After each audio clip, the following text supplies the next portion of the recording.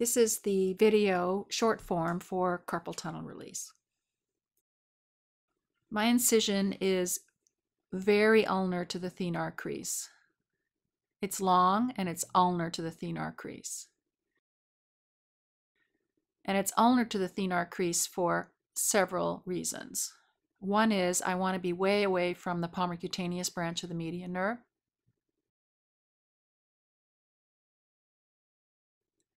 I want any healing to be way away from the median nerve itself.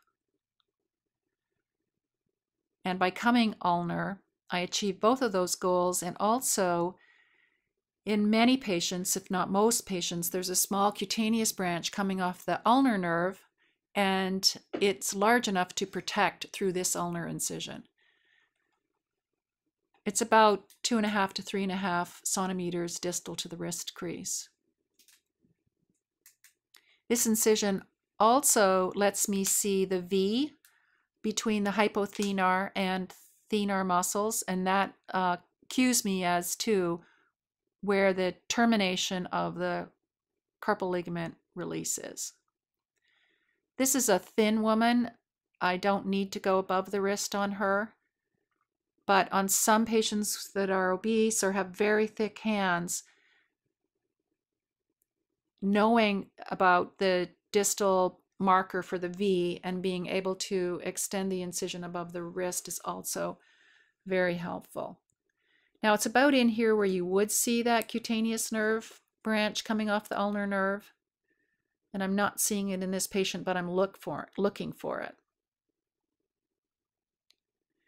I'll frequently open up Guillen's canal, not necessarily because I think I need to open up Guillen's canal, but because it lets me see the V for the hypothenar and thenar. Of course, when you do a carpal tunnel release, by just doing that, you are also decompressing Guillen's canal. So now I'll start to look for the V. And I see the thenar muscles running in the direction of the thenar muscles, the hypothenar muscles in the opposite direction, and that junction between the two is the V. So there's thenar fascia, and then over here, hypothenar fascia and muscle. And right between the two of them is this one spot where the hypothenar and thenar fascia meets. That's the termination of that carpal release. And I've marked it there with that ink dot.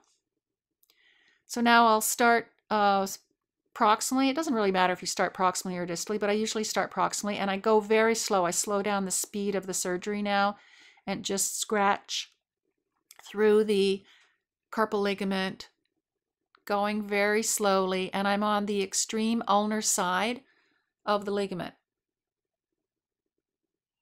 I have not had any problem with subluxation or bowstringing of tendons.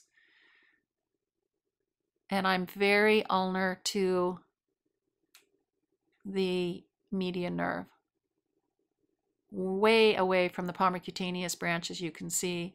And this allows the healing relating to that division of the flexor retinaculum to be way away from the median nerve.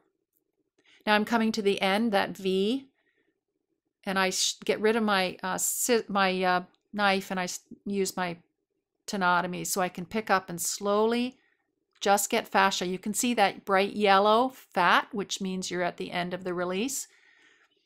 And the median nerve is way over there. It's interesting that even though I'm way ulnar to the median nerve, it's very close to the median nerve.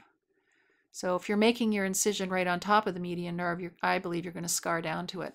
Now, I then move to the very end of the table, and I'm releasing the antebrachial fascia and or proximal portion of the ligament.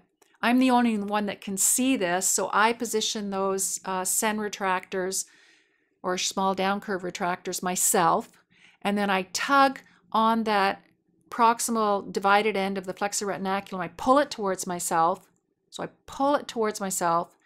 I make sure that the wrist is slightly flexed, not dorsiflexed, and I'm cutting that ligament and antebrachial fascia on the ulnar side. So I'm sort of veering away from the median nerve, and I'm going very slowly here. No pushing, no blind pushing.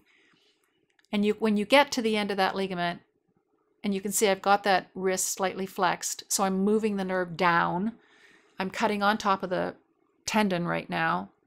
And when I get to the very end, everything is under direct vision. And I'm the only one that can see as I'm doing this. So I make sure I like where the retraction is. When you're done cutting that ligament, there's an abrupt drop off. So it's not a little slow drop off. You are done when you get to the end of that thick antebrachial fascia. And everything is under complete observation. Median nerve is way over there. So way away from the overlying cut on the flexor retinaculum.